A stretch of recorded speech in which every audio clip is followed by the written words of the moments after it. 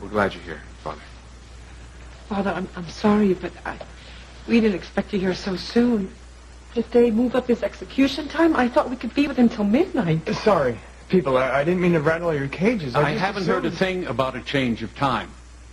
I was here offering last rites to a prisoner who was dying of natural causes. So I thought I would stop by and spend some time with Luis. Well, I'm glad you're here, Father. Anyway, we were just about to celebrate. You're welcome to join us if you'd like as well. Thanks, but you know the rules. You've been before. I'll save you a plate. Okay? Come, Father.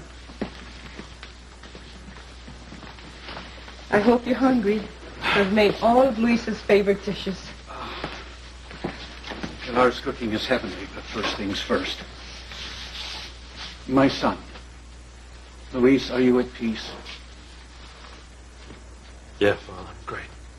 Is there anything burdening your heart or soul? No. Father, I'm innocent of the crimes that I've been convicted of. Despite our best efforts to prove otherwise. Our last hope was to catch the blackmailer and get him to confess, but time ran out. There's nothing we can do to stop it. So they've all done their best. Just came up a little bit short.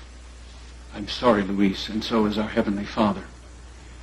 Never doubt that those responsible for this injustice will be called to account at a time and place of our Lord's choosing.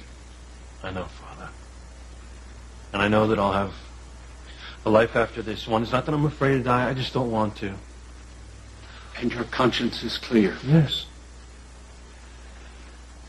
I'm not taking any secrets with me into the grave. I think you need to tell Luis the truth. Your secret. That Ethan is little Ethan's father. What? No. Luis, I'm sorry. I found out last year in Rome.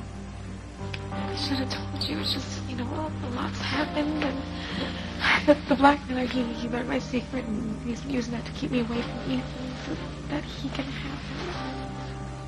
Oh. That's sick. That's great that Ethan is little Ethan's father. That... How about Julie? Does he know? Yes. And that's why I've given him more power in Crane. And Ethan? Does he know? I can't tell him. He'll never forgive me. But that's beside the point. You need to tell Ethan that he's little Ethan's father. You have to tell him that.